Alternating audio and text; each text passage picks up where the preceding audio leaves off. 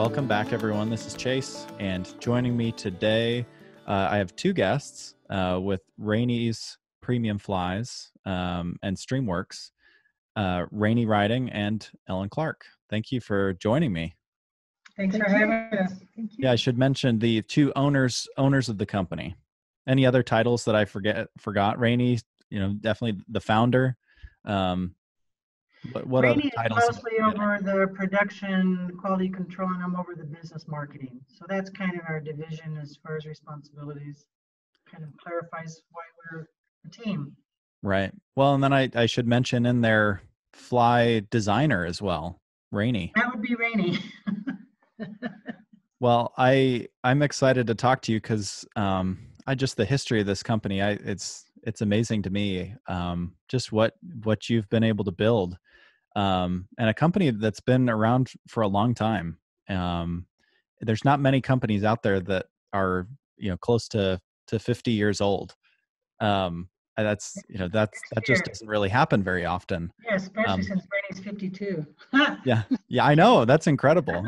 Probably the youngest founder of all time, right? But I wanted to make sure that we had a conversation and people in Cache Valley know the history of this company and what you've been able to build. In addition to the people that connect with our program from all over the country. The history of this brand. So, wanted to get into that a little bit today. But Rainey, do you mind sharing a little bit about your backstory? And I know some of it's online, but how did you get into fly fishing? Where were you growing up, and where did this love of fly fishing start for you? Born and raised in Roosevelt, Utah. My granddad was a camper and fisherman, and he took me with him on a fishing trip up above in the high Uintas, and I caught my very first fish, age 5, on a fly. We actually used to fly with a bobber, and we threw it out, and the fish would take it. So it was a primitive form of fly fishing, but it was actually something we did, and I actually caught my first fish on a fly so many years ago. So that would be, we're talking 60 years. About 60 years ago, 7 years old. Yeah. Yep. And from there, just being born and raised out there, and one of the reasons I had such a passion for it was that my father I was my father's third son, is what I refer to. We had two, but we were raised out on a cattle ranch, and lots of extra chores had to be done, and so my dad put me in as his third son, and I learned how to bale hay and rake hay and irrigate and all that kind of stuff. But after we were done, we'd do that early in the morning, especially when we were baling hay, and so we'd get up at 5 o'clock, and then we'd go fishing. My older brother would go fishing with me in the high Uintas, and so I was still using that bobber method, but anyway, so that was kind of the passion that I had. And I loved my granddad, and it was just something to have to do fun with him. It was just a lot of fun. So I ended up, as I was graduating from high school, the year after I graduated, I was hired by Utah State University Extension and working with Art Jones, who I was his personal secretary, if you will. And my job was to go to the airports and pick up campus professors, drive them to their classes, and then after the classes were over, drive them back to the airport so they could get back to Utah State University or Logan, here in Logan. And Art Jones had decided to offer a fly tying class, and no big deal to me. Didn't perk my interest at the time, but apparently we had 36 guys who'd signed up for the class, and that's way too many to teach a fly tying hands-on class. And so he called me at home and he said, I need you to get to the office ASAP. And I thought, what have I done? I mean, I was just so worried about something that I had done wrong. And when I got there, he said, did you know we had 36 guys sign up for this class? And I said, no, honestly, I didn't. And he said, well, there's no way I can teach 36 guys. So you have two choices. I either we reschedule the class, or we teach you how to tie a couple of flies, and you teach half the group and I'll teach half the group. Well, it was, when he called me and I was at home, it was about 5:30. By the time I got to the office, it was 6 o'clock. By the time we'd had our little brief discussion, it was almost definitely 6:30. And so some of these guys who had already left for a class that starts at 7, if you're coming in from Tabiona or Jensen area over in the Vernal area, there's no way. So I said, Art, it's impossible to call and reschedule a class. They're already on their way. And so he said, well, you're going to learn 2 flies then. How do you feel about that? And I said, I'm on. Let's show me what I need to do. And he taught me 2 flies. It was a woolly worm was the first one, and a thread ant body. And so I was able to, actually, I just bluffed. That's the only thing I can say. I bluffed my way through it. Everybody thought I'd been doing it for years. So the next week, Art said, well, what do you want to do? Do you want to reschedule a class and we'll do it too? Or will you accept the challenge and you learn a couple more flies and teach? She said, well, that sounds fun, because I really had a fun time. It was like bluff, bluff, bluff. So anyway, so for a 10-week period, each week he taught me 2 more flies until we had completed the class. And so there's about 20 flies that I had actually learned by the time the class was over with. And it just perked my interest. And so I started looking into it to see, well, number 1, where do I get materials? And number 2, what do we use to, we had a primitive vise back in those early days. It was not a very good vise compared to what we now have available to us. So that's kind of how I got into the fly tying part of my career. Where was that class taught? It was actually taught in Roosevelt. Okay. And we did eventually end up in Vernal, but the whole thing started in Roosevelt, and then we did it we did it for a lot of years. Well, 3 or 4 more years that I was out there, we actually continued teaching the fly tying class, but then he let me do it because he was busy doing other things. So was that the first year that fly tying was taught through USU Extension? Had they done it before? Was this the first time? This was the first time, but it was non-accredited this time. The first was non-accredited. It was just something fun that guys would come in and take the class. We didn't have any women. I don't remember any women. Wives showed up with their husbands to maybe more of an observe, but not to actually teach and learn how to do it. So. Right. And what year was that? That would have been in 1971. Okay.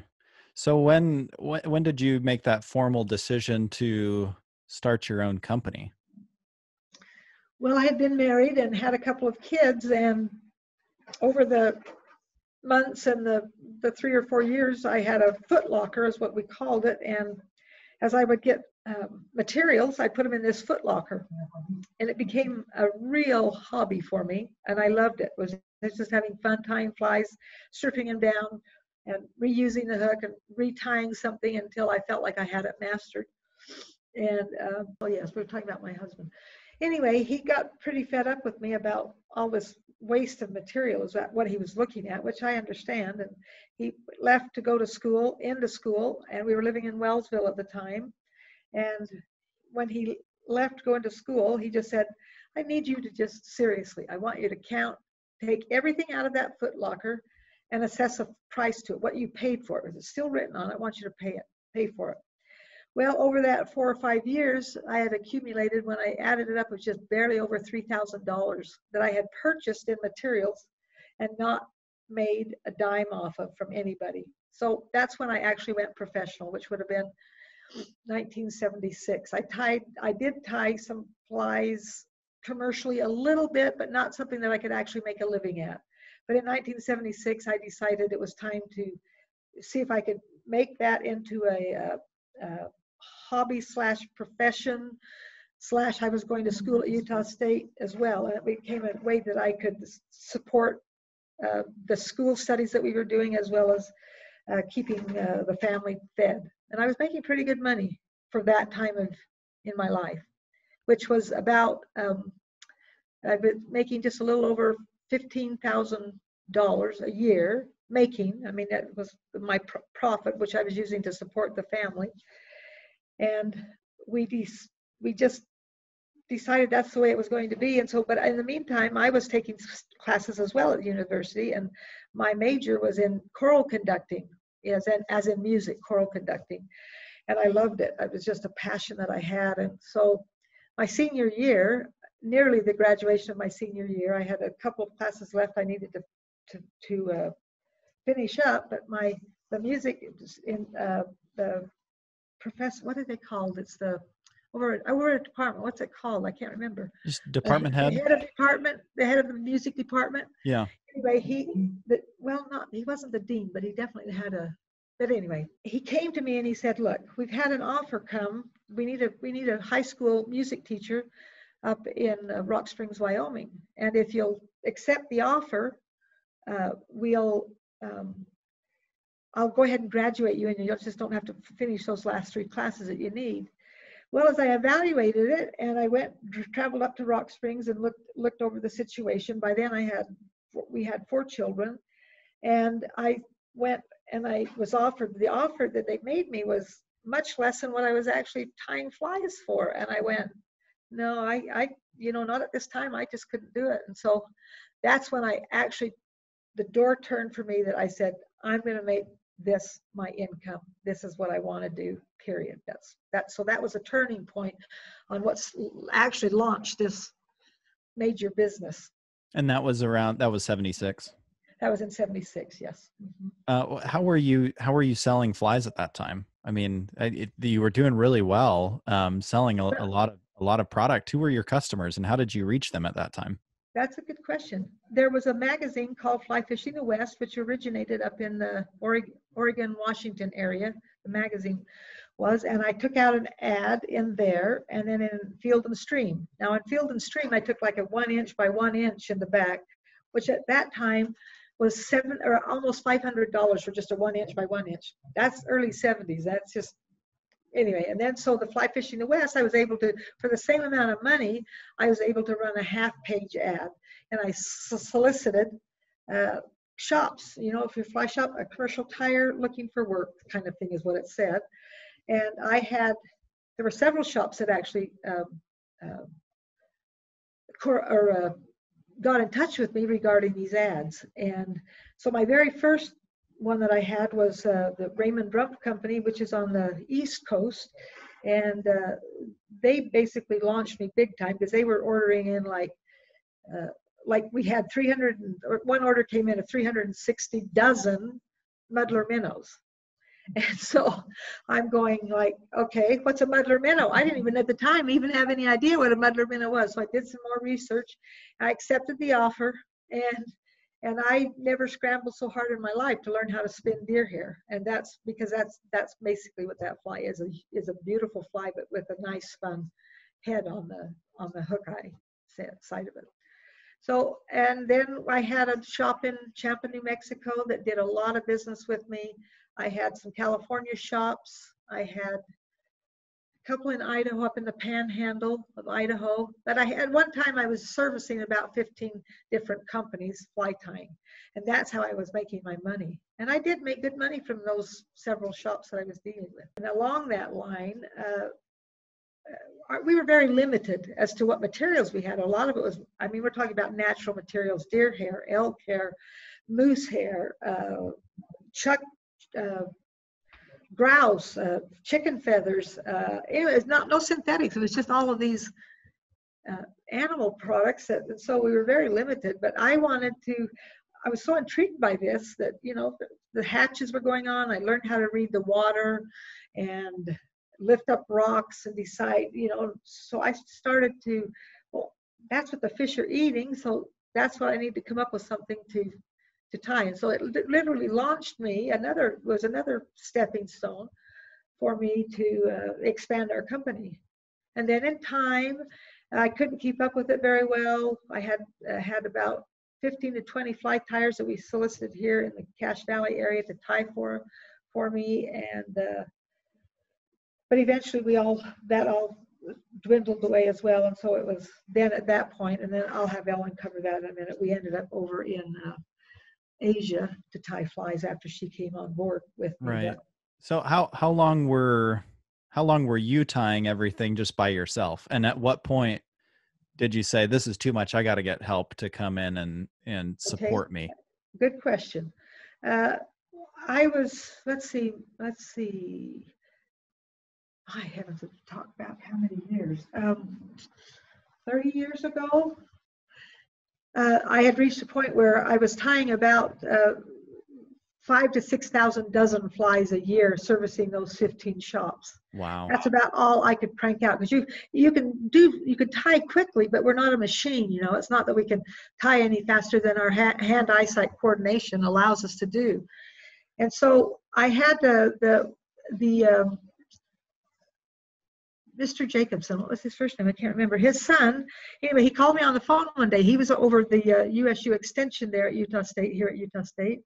And he asked me if I would consider teaching his son how to tie flies.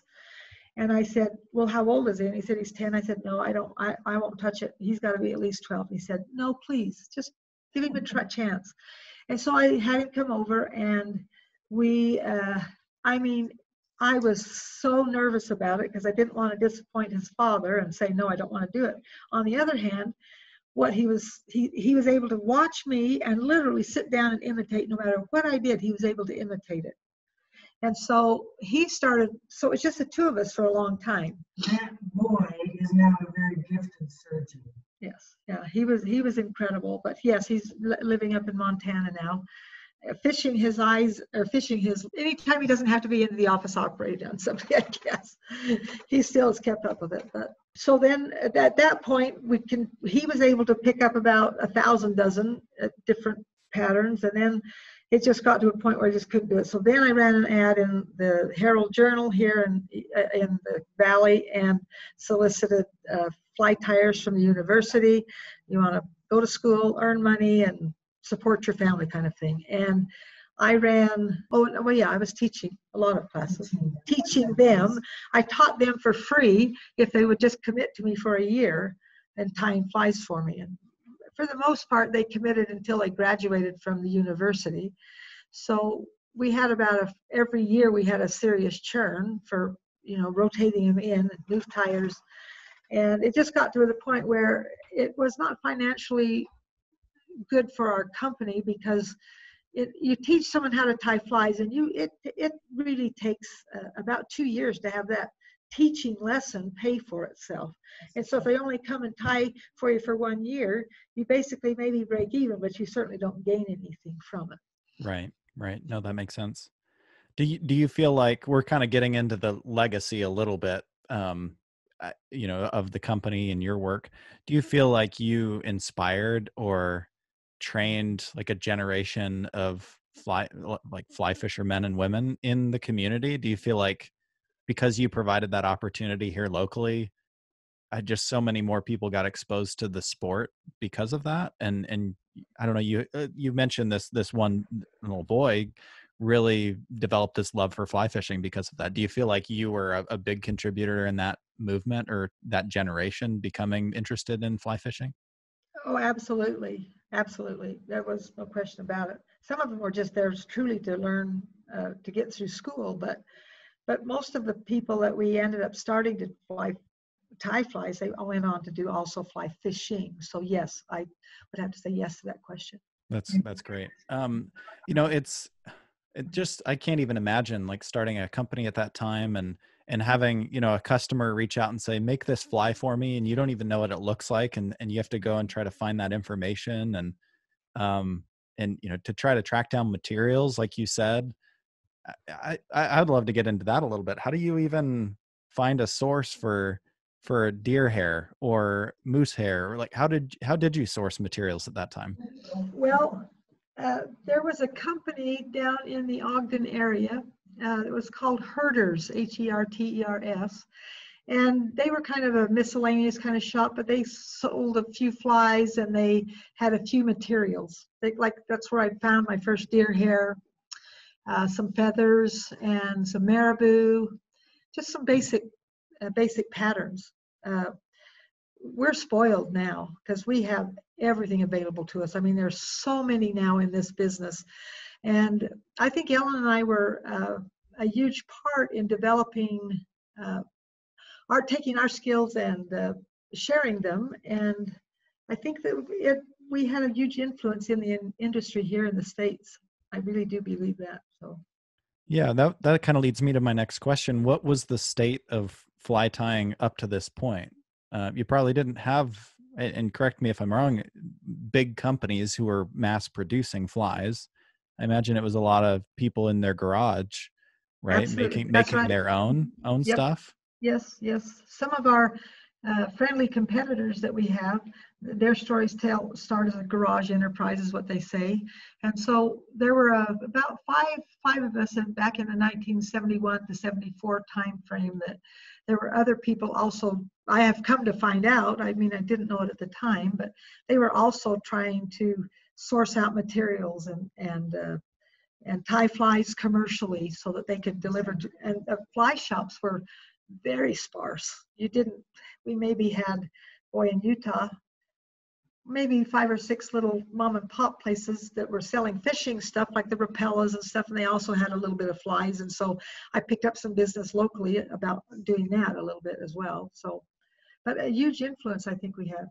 And I think to add to that influence is there was a time there that we had a retail fly shop here in Logan before we went to Thailand. And that retail fly shop, it wasn't huge, but it was actually one of the best ones, especially in northern Utah. And with that, Rainey is a certified caster. And so it also gave clinics that involved teaching them how to tie flies, and then we would teach them how to cast, and they would go out and catch fish with the fly they tied. No, I'm glad you added that. Let's see. So you mentioned a little bit about, Rainey, you talked a little bit about, getting an order in for a fly versus being out on the river and figuring out how to imitate the natural world. I'm fascinated by that, like having to create, you're in the business of deception a little bit in the case of the fish, right? That's true.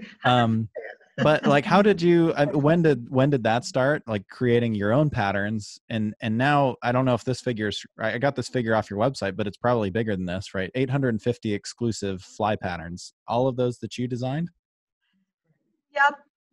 600, 700. No, I have so many, I don't know. So, that's true. We trade, we put to bed. Yes, retire. But yes, obviously I came to understand as I was reading the water, and you'd see the fish rise and gulp and gulp and gulp, or they'd come out of the water really hard and splash on a hit. You go, well, obviously they're in this water somewhere, something's going on. So I started lifting rocks up, and then I would take specimens home, and then I would look at it, and I kept them in water, in the stream water long. And I had to do it repetitively because they wouldn't live very long, but I would look at them and see their involvement of the hatch that goes on. And so you literally have to look at it and go, well, I could use this, maybe a little bit of material like this. We could imitate, so that's really how it started. But again, it was all natural materials. There wasn't any synthetics at that time. The Flaming Gorge called me on the phone, and the Colette, what was it? Guy Colette was our contact person up there. And he said, Rainey, we need to do something here on the Green River that gets, we have the cicada hatch that comes off, and they're black and they're ugly and they float and they flounder right on the water. We need to be able to imitate something that we can do that with. So in the meantime, Ellen and I had become friends, and she had to go up to Park City to do some classes or some training.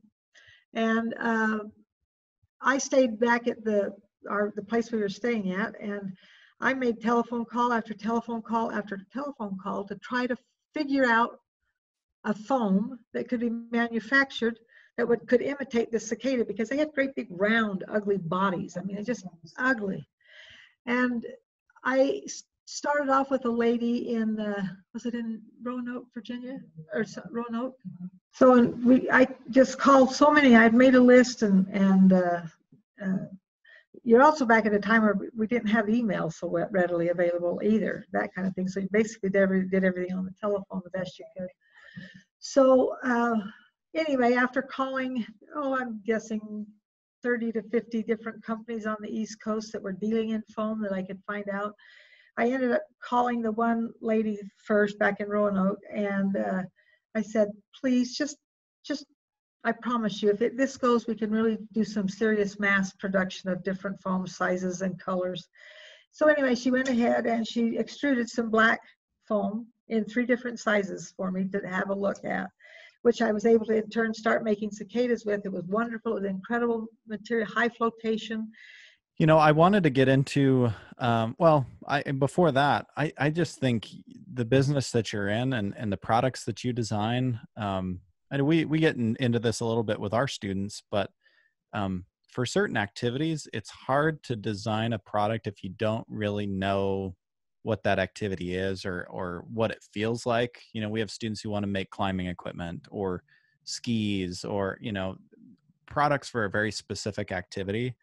And it's a lot easier to like make a good product if you've done that activity or you've participated, like you understand the pain points. And it just seems like the business that you're in, making flies, it seems like there's so much feel that's in it. Like you got to be out there and you got to observe and you got to feel how that the fish reacts to this thing that you create. I don't, that's not necessarily a question, but is there something to that where there's just so much feel in it, and you've got to be out on the river and iterate on that fly that you create, and there's just sounds like there's so much testing involved that you'd really only understand if you're out there on the river using it.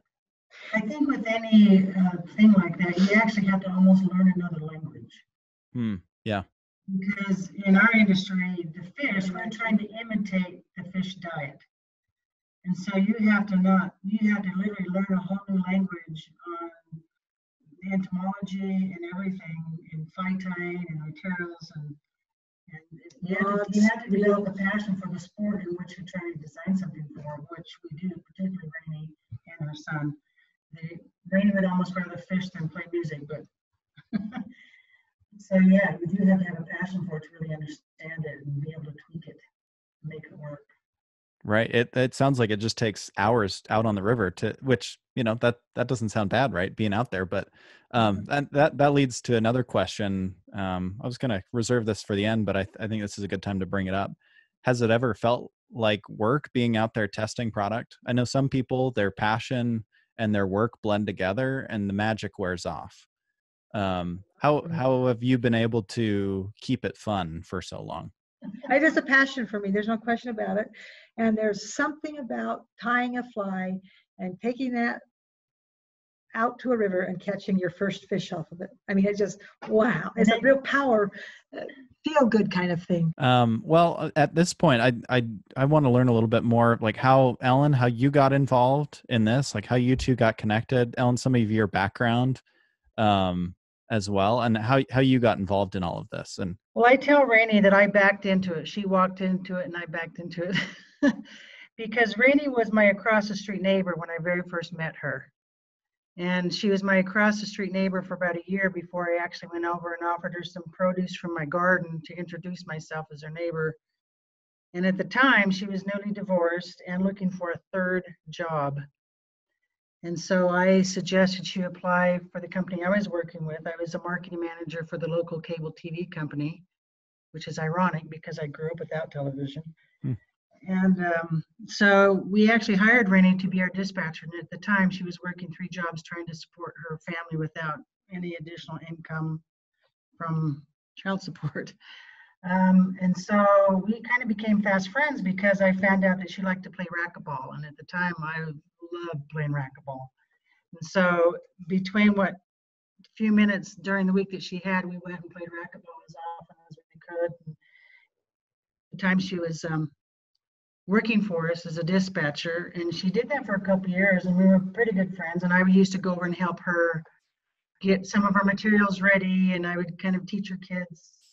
Sometimes I'd help her kids with their homework because she was busy tying flies. And after a couple of years of this, I said, Rainey, you can't maintain this very long. What do you really want to do with your life? And she said, well, I would like to have a job where I stayed at home so my kids were not latchkey kids. And I said, well, let me just remarket you. because at the time when I met Rainey, she had a sign on the outside of her house that said Rainey's Trout Flies. And during that time, she had invented quite a few fly tying tools that streamlined the process so that you could tie more dozen flies. And also she had gone into the synthetics, which was kind of new in the industry. And I said, let me just remarket you, because I knew that the greatest asset I couldn't market, and that was her reputation. She already had an exceptional reputation throughout the United States. We hadn't gone worldwide yet. And so I suggested she resign from the cable company and I would remarket her. And that was in 1989 that she resigned. And the day that she handed in fact, my boss came to me and he said, well, do you think Rainey can do this? And I said, I know she can do it. And so he signed her resignation notice. And the day that he did that, she went home, and only to find out that her youngest daughter wanted to go live with her dad, which kind of defeated the whole point. And so I knew that that meant that I needed to really help her remarket her company. And so with my marketing background, I have a master's up at Utah State University in instructional technology with the master's, with a marketing emphasis. And so I quickly redesigned the logo and we changed the name from Rainey's Trout Flies, because that's too limiting, because you're only selling trout flies, to Rainey's Flies and Supplies, because she had also invented tools and materials that were unique to the industry.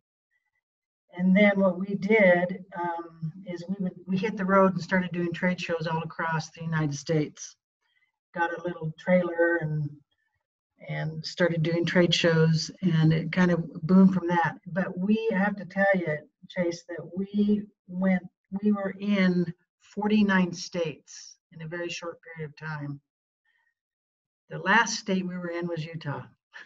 Wow. And of all the cities in Utah, the last city we were in is Logan, Utah. Really? Even Wow. to this day. Wow. Which is interesting, because I think people believe that two women don't know what they're doing about fly fishing. And Rainey is an avid fisher person. I love it too, but she's passionate and I enjoy it. And we've since fished quite a few different places, Costa Rica and all across the United States and in Utah a lot. Now she fishes a lot with her son, or when she can get out and she feels good. But so I kind of brought the marketing part of it, and I was just an across the street neighbor that grew up with 6 brothers, and my dad would take them fishing, but not me. Mm. And so I backed into it, but I'm glad that I did. And pretty soon the business got so big that I told my boss, I said, once one business interferes with the other, I'm going to quit. And when I went to him and told him I needed to quit, he said, no, you're not supposed to quit here. You're supposed to quit that fishing thing. And I said, no. And so I did that in the 90s, and we had a retail fly shop at the time. And that's kind of what took us to Thailand, is because while we were doing this, we were also teaching classes, giving clinics, teaching fly tying classes. We were managing about 24 fly tyers that were local, that were up, most of them were Utah State University students. Then they graduated, who knew, and moved. And so we had a dearth of fly tyers, and we didn't have a resource to help us, because we had these orders that we couldn't fill. And by then we had gone pretty much worldwide and had made a presence in quite a few countries by then. But we had all these orders, but nobody to do it. And so that's when Thailand came in. So my background's marketing and business, and Rainey's is creative design. And she designs it and sells it, and I make sure we get paid. Right. No, that's a great partnership. What, from a marketing perspective, I've thought about this. I know you're selling directly to fly shops, but for the customer, who maybe walks up and picks up some flies out of the little containers. For a lot of people, they don't. I don't know. Maybe you can shed some light on this. Do people recognize? Well, there's no way to brand a fly, right? Like it's Actually, there is, because what we do with a lot of our brands, particularly Bass Pro demands it, and I think we do it for Shields. I can't remember who all, but we have quite a few of our shops that have us put a UPC code on the hook. Oh, really? Okay. And that has our name, it has our logo on it. It has the name of the fly, the size that it is. And then if you flip it on the back, it has the UPC barcode. so that when the end user picks the fly out of the fly bin, they take it to the counter and they literally scan one fly. So actually we can brand it. And there's some, it's not just Rainy that's the innovator. Since we're world renowned, we now have over 140 innovators throughout the world that design flies, not just Rainy, not just her son, but we have 140 innovators. We pay them a royalty. And some of them, their technique or a certain material that they use is pretty unique to them, and people know it's their fly. Right. And people say, well, can you patent it? You can't patent a fly because the patent rules are if you change 10%, you can do Right. it. And it's easy to do that to a fly. Just change the color of the tail or, add some flash, and then it's not unique anymore to that person. So, but in our business, we do have 73% of our offering in our fly catalog is exclusive to Rainey's. You can't buy it from anywhere else, anybody else in the world. 73% of our fly offering. The rest, all the fly tying companies tie up and sell. So that's one thing that we have, is we do have a lot of exclusivity, and our anchor product that got us launched is the float foam that Renee talked about. That's become world renowned. And the greatest compliment, I guess, you can get as an innovator is you get copied. It's not good for sales, but one of her hopper patterns is called Rainey's Grand Hopper. It has been imitated probably more than any other fly in the last 15 years that there is, and that's being imitated all over the world by all fly tying companies. So. Yeah, that's amazing. That kind of leads me to another question around, I guess, the business of fly tying, and you mentioned some of this, but how do you stay, as a fly tying company, how do you stay competitive and innovative? Like, what are those things that you can do to stay on top? And you mentioned one, right? Creating an exclusive product, creating unique product, creating product that serves a specific market made by someone who understands that market, which I think is the genius behind working with innovators around the world, right? Because there's no way that you can travel everywhere and fish every river, every stream. So you have to rely on other people who understand those regions. What are other things that you feel like has kept this company on top, innovative, competitive, whether it's on the innovation side? What are your thoughts there? Well, first of all, in the innovators we have many submissions every year of people that want to be an innovator for us, and we do not pick them all. We're very selective, and we have never solicited. They've heard about us and come to us. So we have a very good contract that we make them sign that tells them and us it's a legal binding contract where they can't sell to any other vendor. So it keeps it exclusive. So that's good. And plus we have cutting edge stuff, and we have a pro staff throughout the world that if flies are submitted, we send it to those particular areas where they're going to sell to somebody that's on a pro staff. They fish it and they tweak it. And so we keep it fresh. We have probably the most innovative flies. We have a couple of nice competitors. In fact, the friendly competitors are good friends of ours. But again, there's 73% of our offering that nobody else has. And it's not only a good offering, it's very cutting edge. In fact, the slogan that I came up with years ago, the first slogan I picked was, I think, once you try our product, you're hooked. But then after Rainey started inventing all these flies, she covered all genres, because at first it was only trout. And then she went into stillhead and then into saltwater. And then she was the first one that actually invented flies for carp fishing. And now every fly tying company ties flies for carp. But Rainey was the first one that came up with it. And so the industry knows that we're cutting edge, and that probably the one thing that we're better at than anybody else is customer service. When we had a retail fly shop, we had a guy come in, he slapped a fly down on our counter and he said, I want a replacement, because we guaranteed our stuff. And we said, okay, sure, go pick out a fly and pick out two to replace this fly. And oh, by the way, how many fish did you catch on this one $2 fly? And he said, 36. And we said, well, if you think you still deserve a fly because the fly finally fell apart after 36 fish that you've landed, then go for it. But our particular flies were known to be very well tied, and plus, depending on where we're selling the fly, for instance, if you're going to sell a woolly bugger in America in certain parts versus Europe, we tie it differently. Europe tends to have flies that are tied more sparsely with less material on them. I don't know what the fish are thinking. It's a different language over there, but you have to be very savvy to what market you're selling to, and you have to have smart people around you. I think that's a great life lesson in general. Just have smart people, good people around you. On the international side, like for those who don't know, I'm not really familiar. Where are the fly fishing hotspots around the world? Boy, there's a lot. We sell a lot into Russia, believe it or not, and into Denmark, into Italy, Germany, Japan. Believe it or not, Japan. And Japan is actually where most of the hooks are made. Hmm. South America. I'm trying to think of a country that we're not in that's pretty. I mean, we even sell into the Seychelles. I don't know if you know where that is. It's off Africa, but and Australia.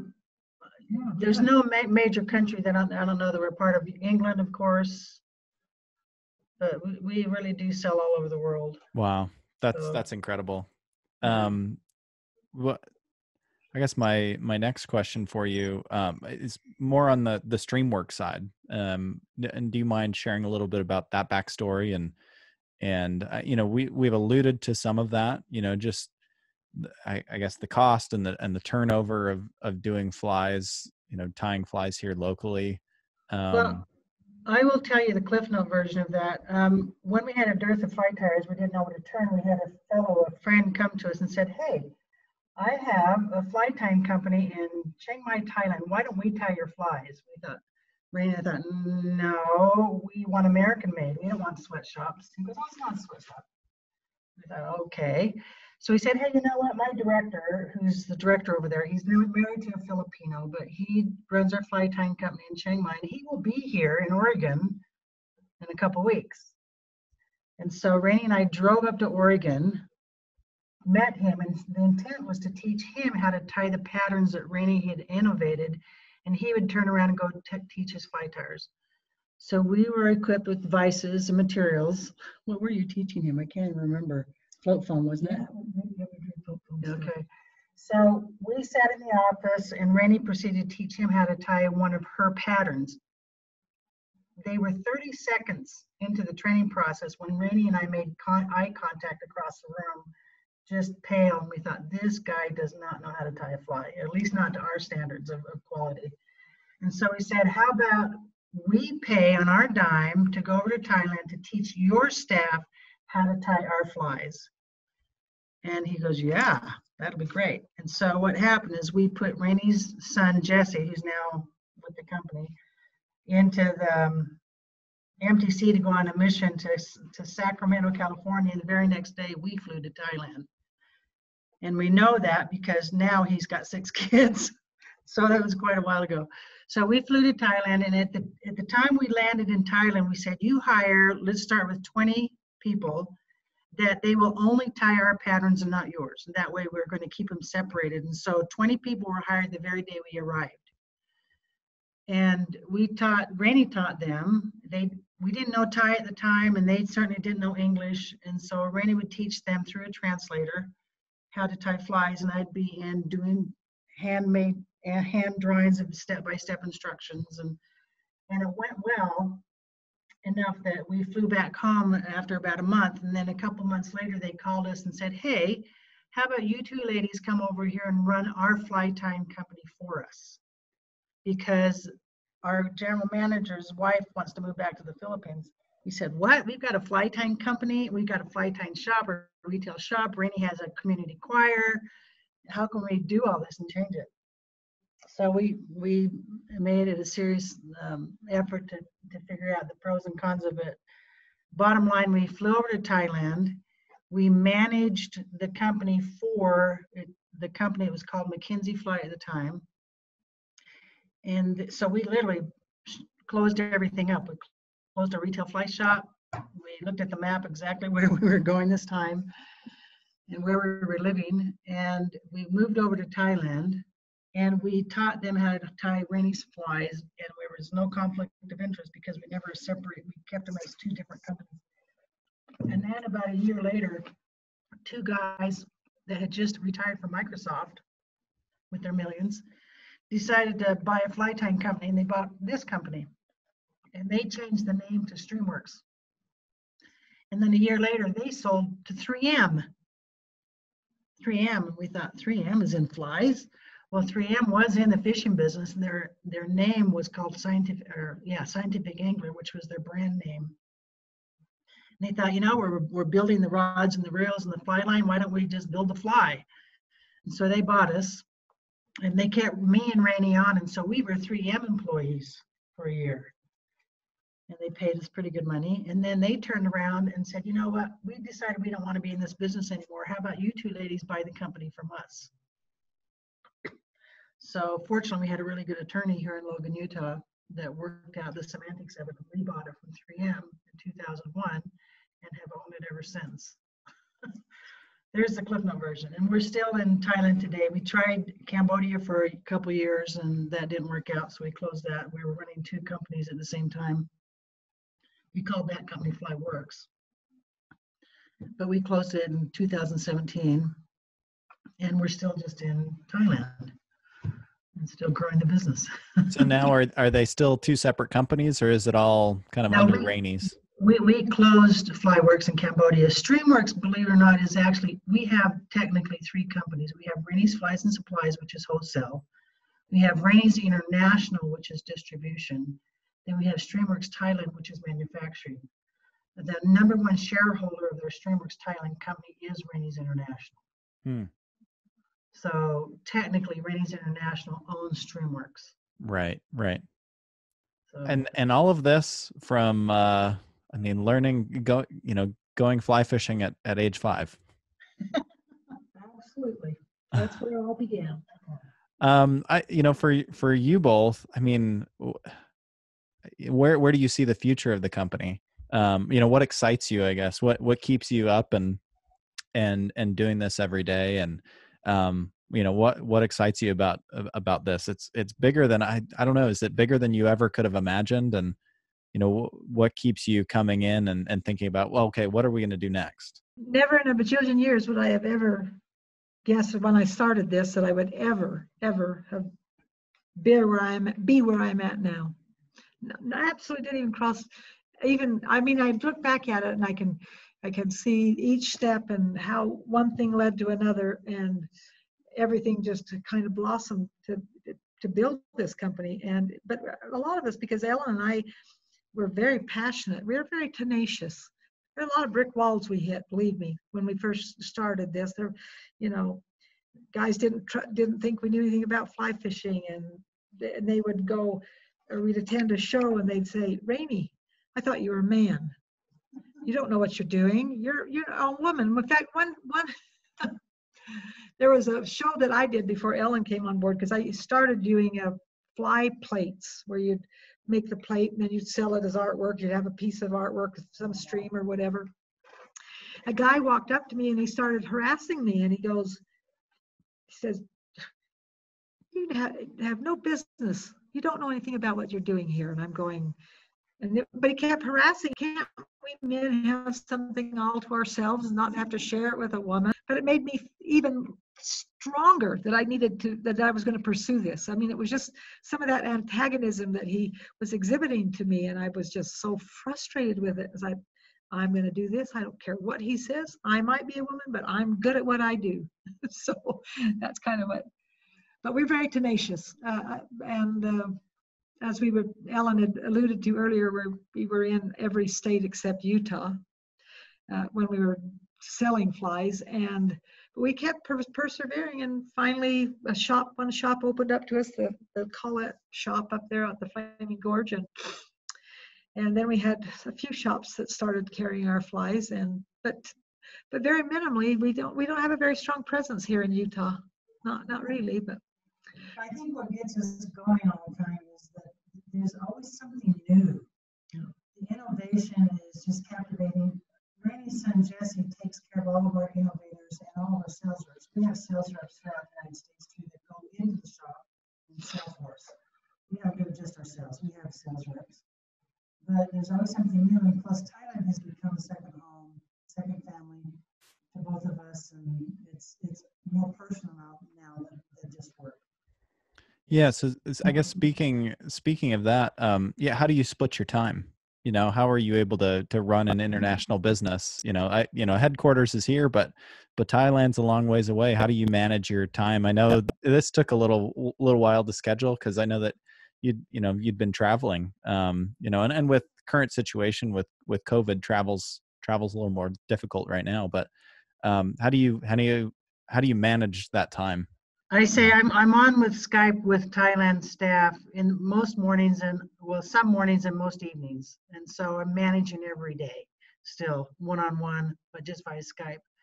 And I fly over 2 to 3 times a year. Rainey comes occasionally, depending on her health and availability. But we're not over there as much anymore. We used to be over there 9, 10 months of the year. And now because of Skype and open communication like this, we don't have to be over there as much.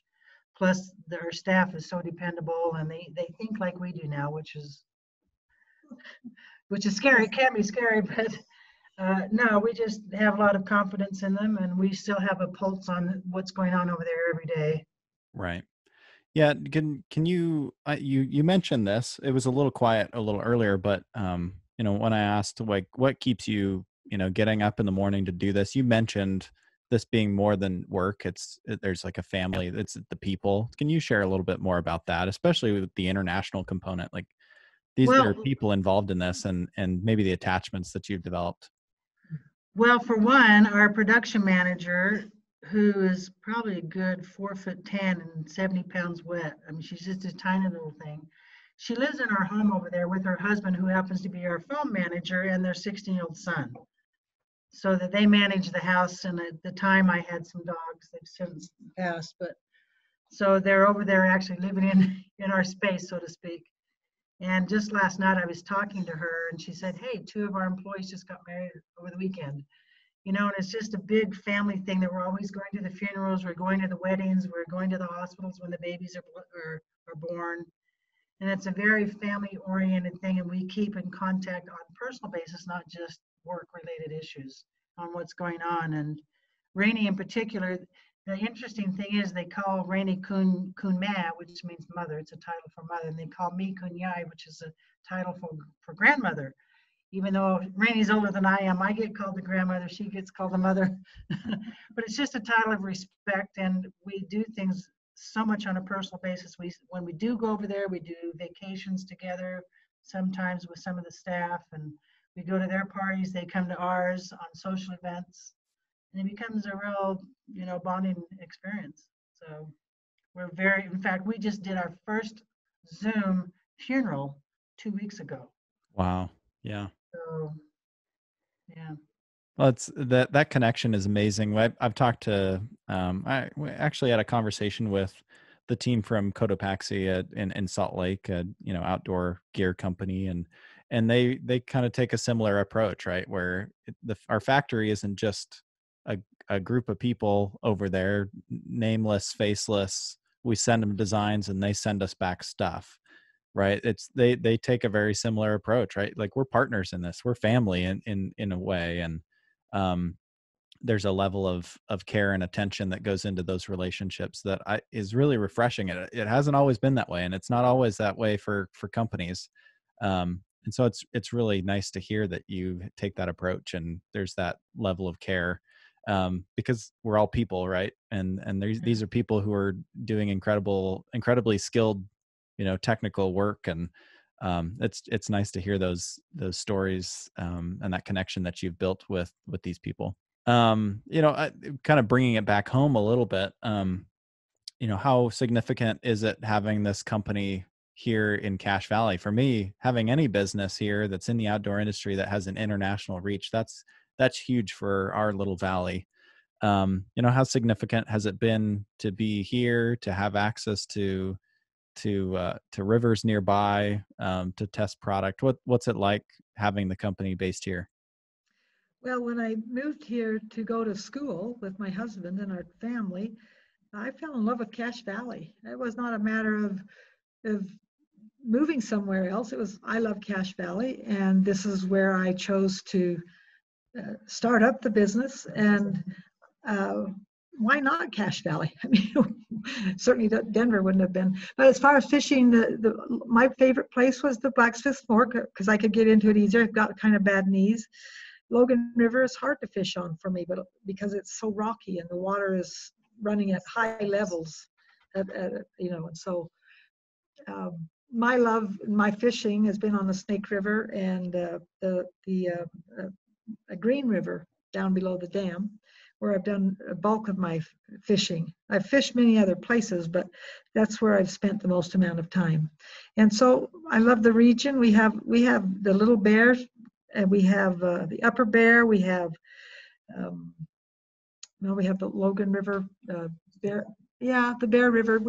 There's a lot of places that can go fishing here. So it's a good place. It's a nice place. I'd love to hear your thoughts. I know recently the county and the city have been working really hard to try to make sections of the Logan River a little more accessible. And, there's been a lot happening kind of in the section near Main Street, kind of where there's the big new Riverwoods development that's happening. And I know the city wants to make that a little more accessible. It's been kind of fun to see more people when you're driving by, like into town, you see people just out on the river. I'd love to hear your thoughts on what you think, I guess, the state of the sport is here, and if you see opportunities for it to grow here with developments like that, and the city and county kind of making more of an effort to make these places more available for people. It is interesting with people with the COVID, they are out more, probably more so than they would be. But what we are finding in our industry, yes, unfortunately, we've had quite a few of our customers close their doors because of it, and some have postponed some of their shipments, but we see a renewed interest in fly tying. We're selling right now a lot more materials than we are flies to the end user.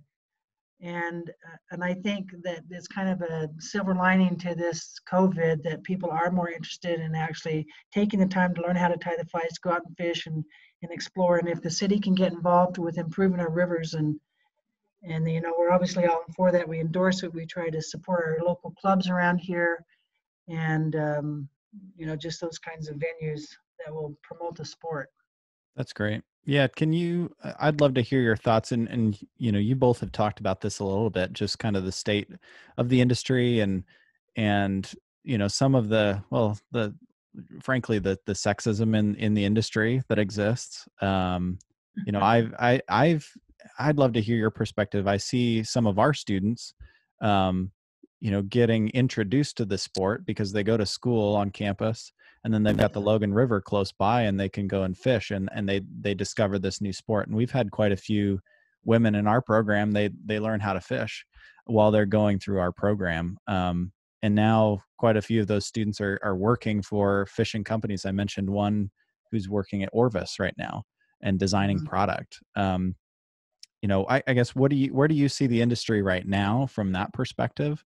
That's, obviously there's so much work to be done and more to do, and perceptions to change and thoughts, but anything positive? Well, we actually need another movie with the river runs through it, but this time we need a woman casting instead of a man. It's pretty tough for women to get in the industry because, as you know, it's predominantly a man's sport. And in fact, our tyers over in Thailand are all women, and they can't believe that American men are the ones that tie the flies. But unfortunately, it's kind of at a stalemate right now. We had two customers, actually retail customers, walk on our door yesterday, a man with his daughter.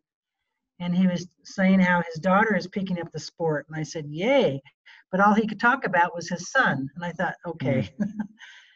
And I said, give her a chance and she'll haul in the big fish too. So it's just a mentality and mindset that people think that fly fishing is it's a finesse sport, but it does not take extra muscle. It doesn't take extra, whatever, just because I don't know. So it's not a sport that is defined by our gender by any means, but it seems to have been. But there needs to be more of an education, since now we don't have a retail fly shop and we're not doing the clinics. The only thing we can do is support the local clubs that promote it among women and children. Jesse's assistant here has a master's in fisheries, and he's an excellent. he's an excellent fisherman, but he has 2 daughters and he's taking them fly fishing all the time. And that's when it needs to happen, is it has to go from generation up and change the mentality that fly fishing is only for men. But it does require a lot of patience, and it does, to be good at it, it takes a lot of trial and error. But unfortunately, I don't think that there's right now currently a lot of, at least not that we've read about too much, about interest with the women entering the sport so much anymore. But we do have some, but they're not talking about it too much. A lot in Europe is happening. Probably more women in Europe are picking it up than in America. Right. Well, and it seems like there's such an opportunity to tell those stories. Maybe they're out there, but we got to do a better job of telling the story, and maybe that's part of it too. There's definitely bigger issues at play when it comes to this. But well, I know that when we were first in Thailand, with us being there a couple of months, we had 2 guys that were in the industry came to us. We were in Thailand. And we were sitting on the lawn talking, having a conversation, and the 2 guys looked at us and said, "You 2 women will get eaten up and spit out here in Thailand. There's no way you will be here in a year." Well, that was 21 years ago. And those guys are no longer even in the sport. Wow. So coming full circle now, like Rainey said, the number one thing that we promote as to how do you be a success after almost 50 years, yeah, talent and skill and passion is part of it. But probably the number one, particularly in our position, is tenacity. Is you hit the wall, you fall down, but you just keep getting back up. And most people quit, by hitting the wall so much, but you just keep going. And when you think all is lost and it's not going to work, you just convince yourself otherwise and move forward. Well, you both are the embodiment of that. Just keep going and keep building, and what you've done is incredible, and it's been a treat for me just to hear your story and learn a little bit more about what you've built, and I'm just so glad that you're here in the community. So thank you, Chase. Yeah, of course. Thanks for taking time. I don't want to take more of it, but okay. Well, thanks though. Yeah, thank you for taking the time and to share that story. Appreciate it. Thanks, Chase. Yep.